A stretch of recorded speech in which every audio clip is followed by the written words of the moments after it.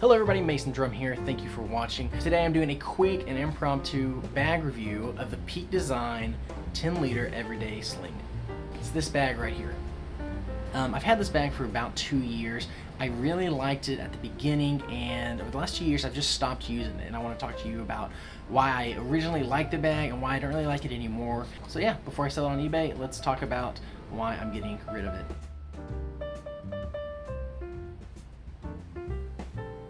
So as the name suggests, this is an everyday carry bag. It's not just for photography gear. It's spacious, the inside of it, it's pretty large. It's got a massive cavity inside, and the body holds, whether or not there's stuff in it, the body holds its shape. So you can see the inside of it. It's got these little panel things, separators, dividers that open up. I think they're like, they branded them as like origami inspired.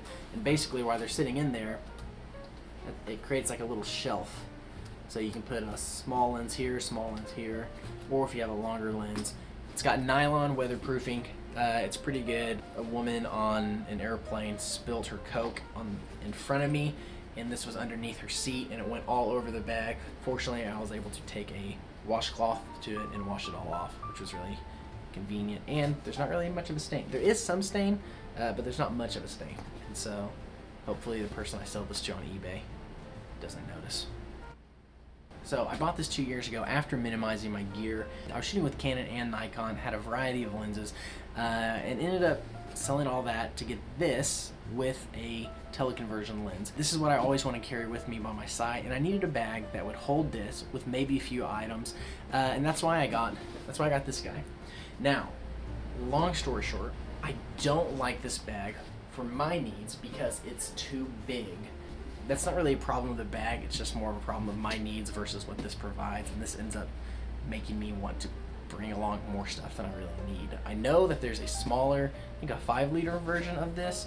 I would love to test that out. I'm not for sure if I would use it more often or not, but I would not suggest this if you are wanting a camera bag for full-time like photography use. For example, as a photographer, if I'm going on a portrait shoot and this is my bag, I have a 5D in here, 7200, it can fit.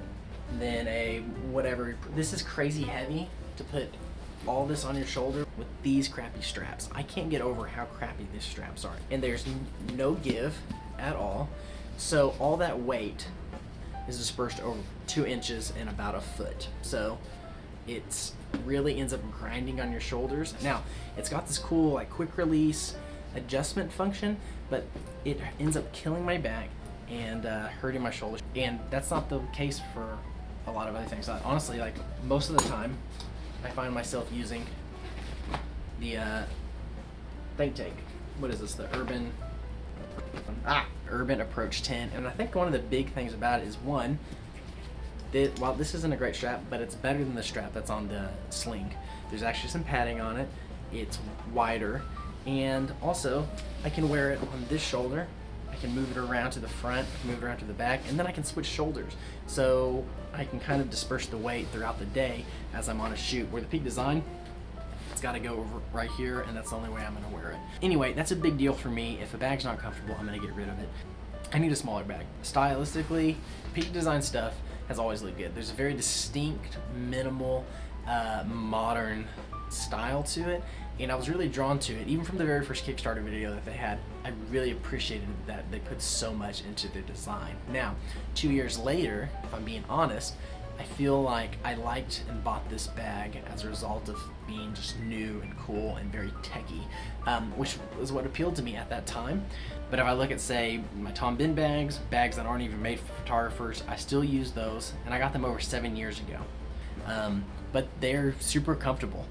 And that's my biggest problem with this bag. Anyway, thanks for watching. I hope that this will be helpful for you deciding if you want this bag or if you don't want this bag. Feel free to ask me any questions and I will answer them as soon as I can.